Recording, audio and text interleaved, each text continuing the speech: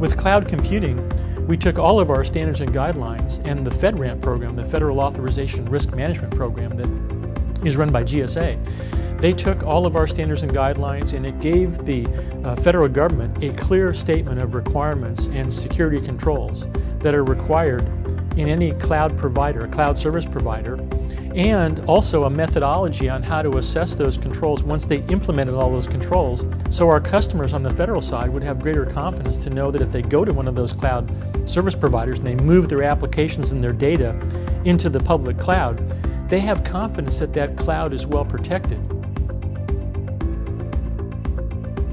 The FedRAMP requirements are very strong. They talk about how do you protect a system that's low impact, moderate, and now they're moving into the high impact area. That will give customers, again, greater confidence. If they have moderate or high impact data and they can see that the set of controls that FedRAMP is levying on the cloud providers is providing that level of protection they need, that gives them greater confidence.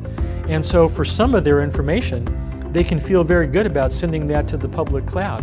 If they have data that they consider very sensitive, they're just not ready to go to the public cloud, they can still look at building a private cloud which takes advantage of the on-demand nature of the cloud. And that's really a tremendous cost savings because it's not just the initial investment in the information technology. There's a maintenance tail to every initial investment. And so every dollar that you save up front may save you $10 on the maintenance tail of that long term.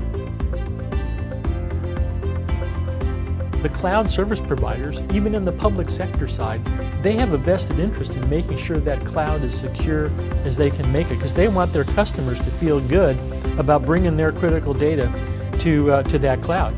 So they're innovating, they're bringing all the best practices that some come from the NIST standards and guidelines, some of their own, but they are building the strength of mechanism in that cloud that are going to make their customers confident that they can do business, and not just do business, but actually be more productive in that kind of environment. So I'm very optimistic about where the cloud technology is heading, but not all data is equal.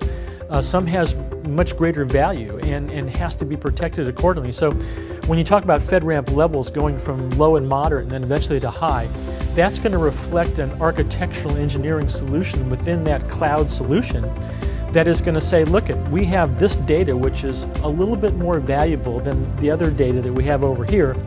And the fact that we can put that into its own domain, it'll be a cloud domain, but the basic protections around that domain are going to be stronger than the protections that we have on this other domain. I call this the safe deposit box model. I have a lot of important things in my house, but I can't fit them all into a safe deposit box. But I do understand some of my possessions are more critical, more valuable, maybe a coin collection, maybe your birth certificate. I take those that are highly critical or valuable, and I go out and I find an isolated area where they can be better protected, and that ends up being the safe deposit box, in the vault, in the bank. It's more work to get there and take stuff in and take it out, but I know I have greater confidence that the protections that are provided by that environment are greater than just having it in my house, even with locks on my front doors and things that I would traditionally use to protect the house. So it's no different with data. We're going to see that same type of mentality play out in information technology systems in general, and it's going to be applied to the cloud as well.